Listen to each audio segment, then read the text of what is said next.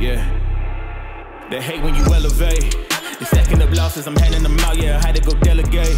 It feel like I'm floating, I'm lost in the moment, I swear I could levitate. They never believed that I would really fly, I had to go demonstrate. I had to set them straight. They hate when you elevate. Elevate, elevate. They hate when you elevate. Elevate, elevate. They hate when you elevate.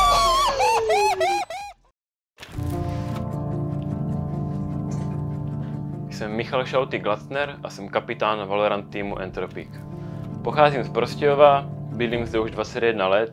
Na Prostějově mám asi nejradši to, že to není ani příliš velké, ani malé město a je tu zde vše, co potřebuji. Mým hlavním cílem momentálně je být co nejlepší s mým týmem ve Valorantu, ale mimo hraní Valorantu se také věnuji studiu Vysoké školy Univerzity Palackého a studuji obor ochrany obyvatelstva. Valorantu se věnuji od bety. Ze začátku jsem působil pouze v nějakých československých týmech, například Inside Games, kde jsem působil s Humlíkem, Destinym, Dextem a Jessym, kteří momentálně působí ve španělské lize. Dále jsem působil v pár evropských mixech, například tým Homeless, kde jsem působil i s hráčem Magnumem, který bohužel tým opustil do týmu Fnatic a celý tým se poté rozpadl. Po téhle blbé zkušenosti jsem si musel vzít nucenou pauzu kvůli nějakým zdravotním problémům. Trvalo to pár měsíců, musel jsem hodně cvičit, abych se vlastně mohl vrátit zpátky k hraní. Viděl jsem, že to je vlastně to, co chci dělat v budoucnosti, takže mi zabral pár měsíců tvrdé dřiny, abych opět mohl trávit hodiny sezením u počítače. A vlastně takhle jsme se i potkali s klukama. Složili jsme tým před jednou československou kvalifikací. Je docela vtipný, že polovina z nás v ten moment měla pauzu od Valorantu, ale složili jsme ten tým, turnaj jsme vyhráli a vlastně po vyhraném turnaji jsme věděli, že spolu chceme dál pokračovat a od té doby už spolu hrajeme, už je to téměř rok a nikoho z nich bych nevyměnil. Když jsem byl mladší, tak jsem se hodně věnoval různým sportům, například jsem 7 let hrál závodně florbal, teď už si sportuju spíš tak individuálně, chodím běhat, cvičit ven na workoutové hřiště, cvičit do posilovny. Mimo to ve svém volném čase se věnuji přítelkyni a svým kamarádům, rád sleduji MMA, fotbal a různé sporty v televizi. Takže jaký je to být přítelkyní profesionálního hráče? Když jsme spolu začínali chodit, tak jsem ještě nevěděla vlastně, co to e-sport je a jak to funguje. A vlastně ze začátku ani to nebyl takový velký hráč. Až když vyšel Valorant, tak se začal jeho čas strávený na počítači hodně stupňovat, na což jsem nebyla zvyklá, takže to bylo určitě i zkouška pro náš vztah. Ale nakonec jsme to zvládli nějak vybalancovat. Pořád je to takové náročné někdy, hlavně když je například nějaká prohra. Ale já ho v tom podporuji a myslím si, že ještě má potenciál to dotáhnout daleko, takže se snažím podporovat ho co nejvíc. No ale po těch prohrách někdy, když je nasraný on, tak bych ho taky někdy zabila.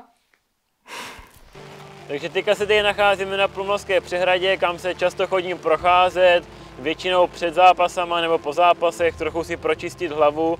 Bohužel dneska nám moc nevyšlo počasíčko, ale je to takové moje důležité místo pro mě, jak jsem vám to tady i tak chtěl ukázat.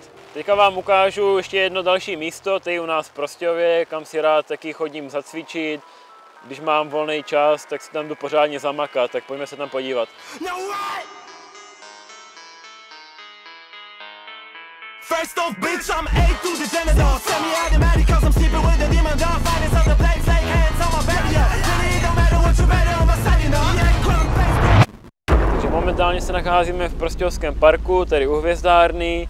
Tady za mnou je moje oblíbené workoutové hřiště. Chodím sem často posilovat, snažím se trochu udržovat v nějaké takové fyzické kondici. Přijde mi, že mi to poté i pomáhá na serveru, připadám si trochu víc sebevědomě a takže obecně mi to pomáhá.